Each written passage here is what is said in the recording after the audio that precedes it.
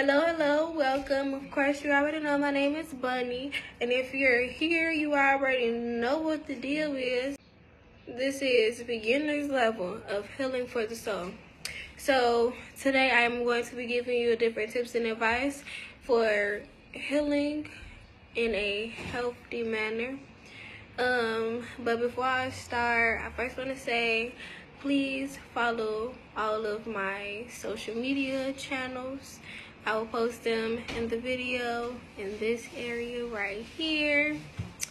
I also want to say, towards the end of this book and in another video, I will be talking about this as well.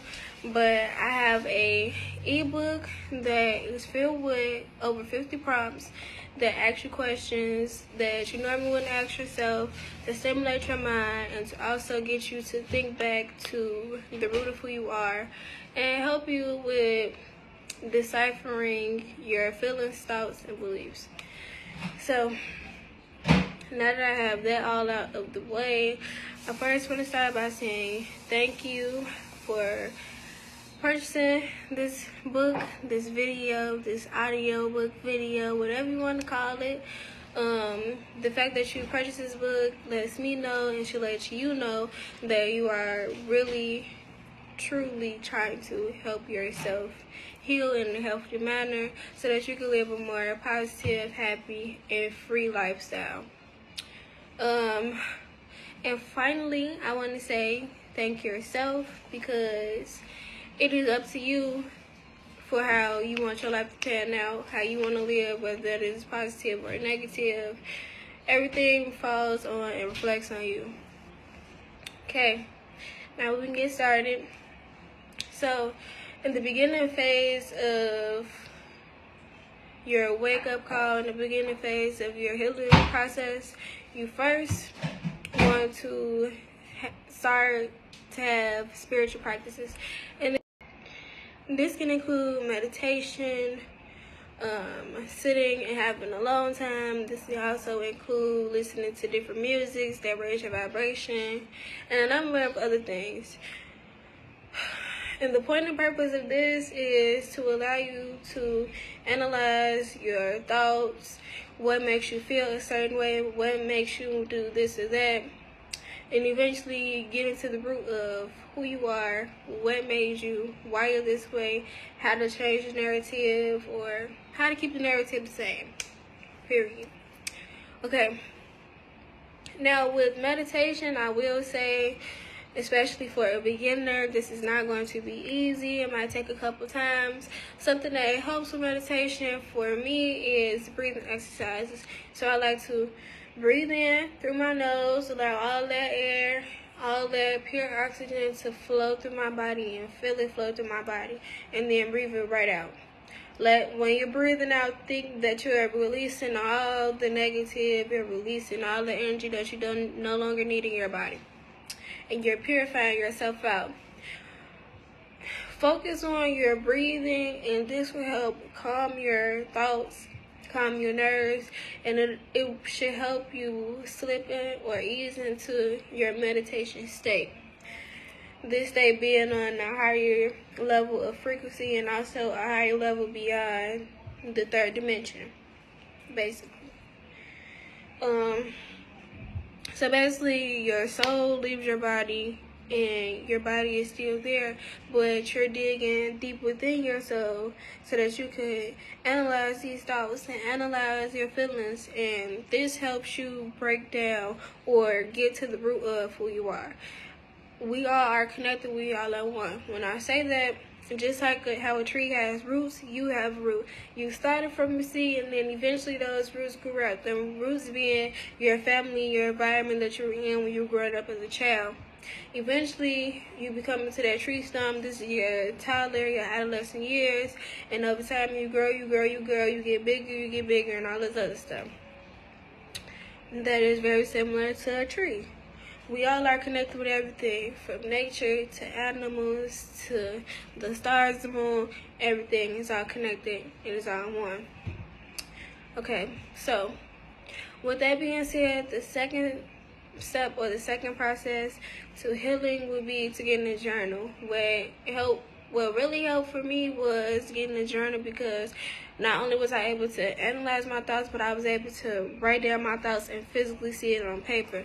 This makes it easier for you to practice and learn what your thought process is.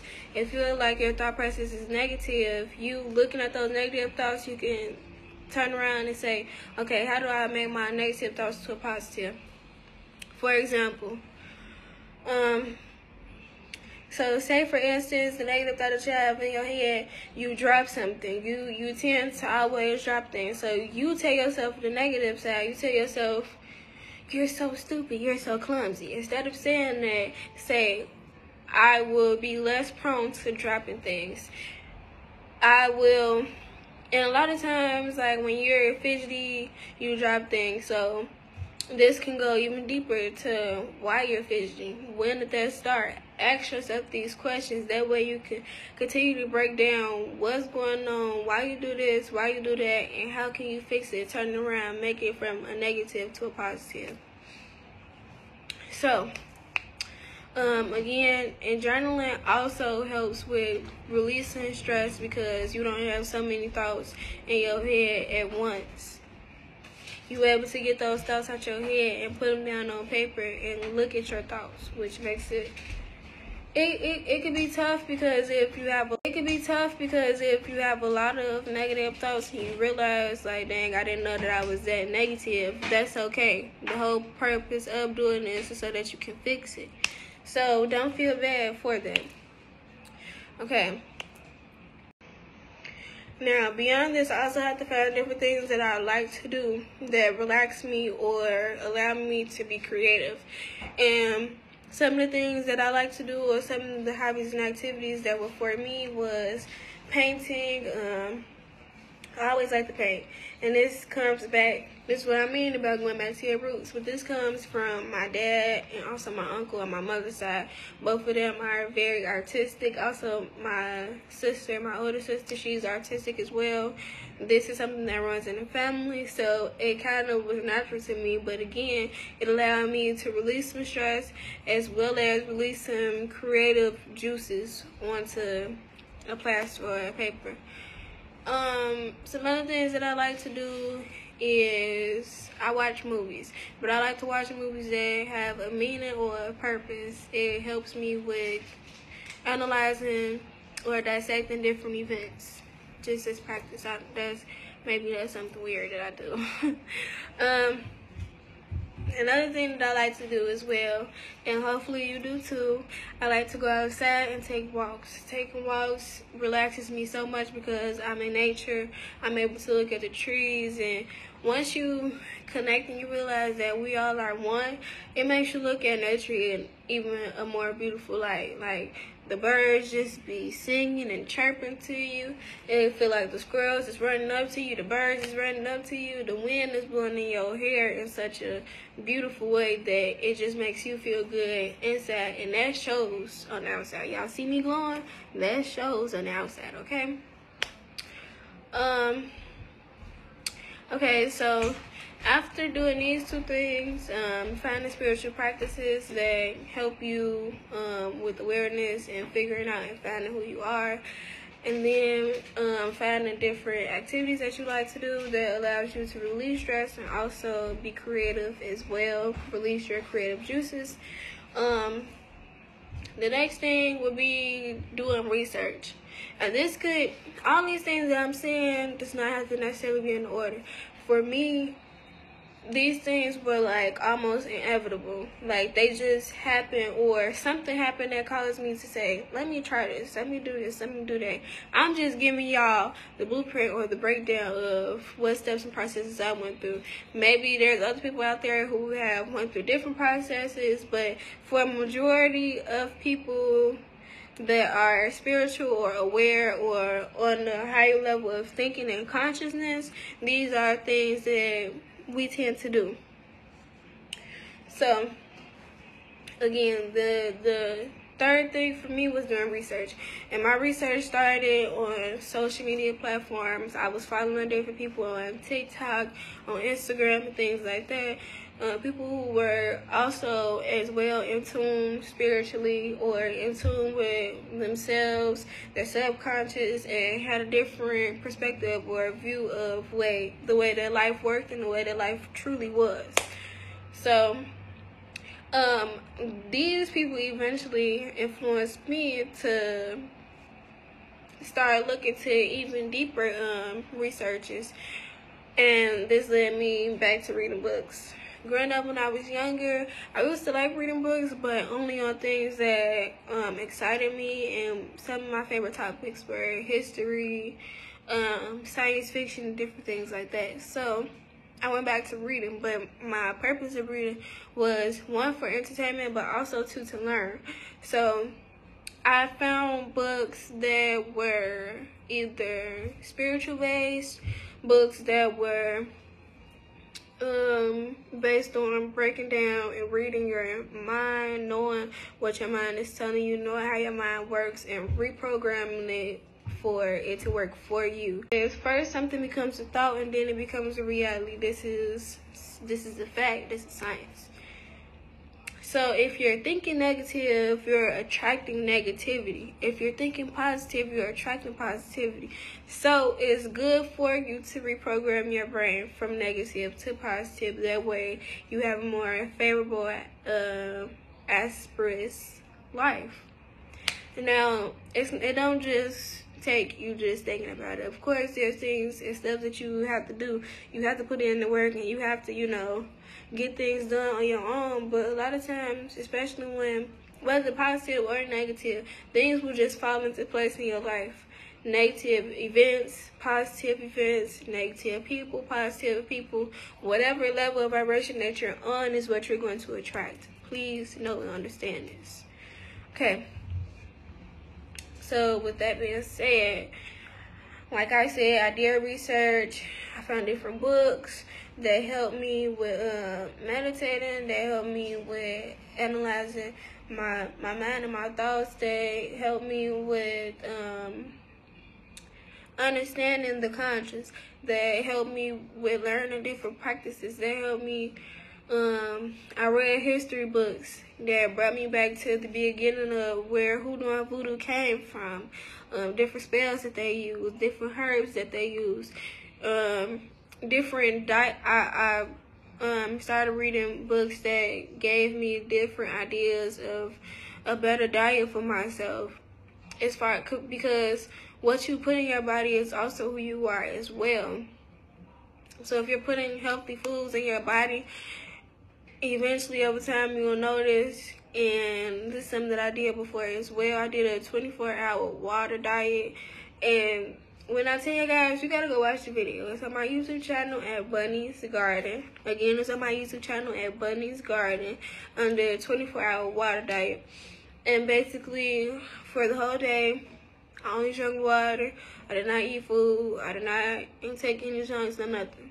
Literally, strictly water.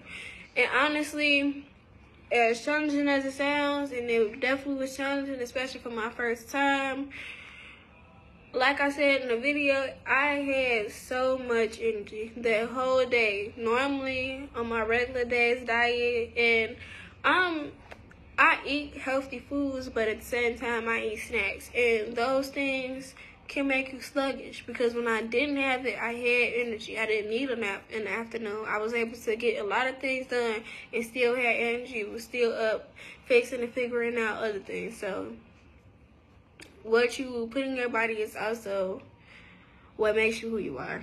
Keep that in mind. The last step that I have, or the last piece of advice that I have for you on your healing journey and through your healing process, is getting back out there and connecting with people. Try your best to connect with people who are on your level, or people who are above you. That way that they're a positive influence in your life.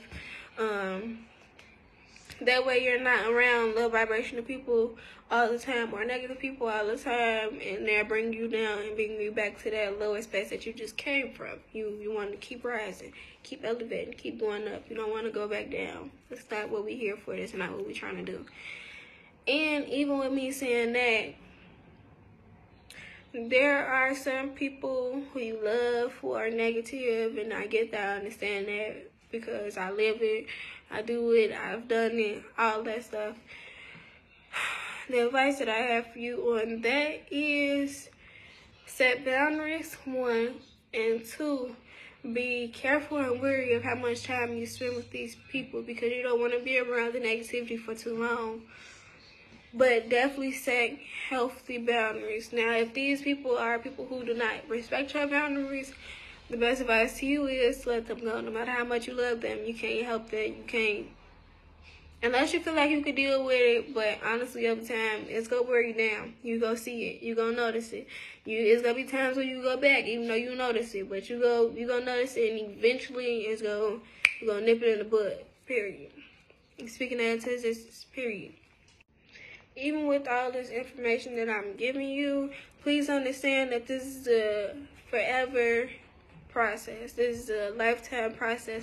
You're not going to get it perfect the whole journey. It's going to be the ups and downs, because why? This is life. That's just how that works. Nobody's life is perfect. Nobody is always happy. Things happen, and again, that is okay. As long as you have discipline and willpower and stay on yourself, because you truly want to live a positive and happy life, you go get yourself back on track.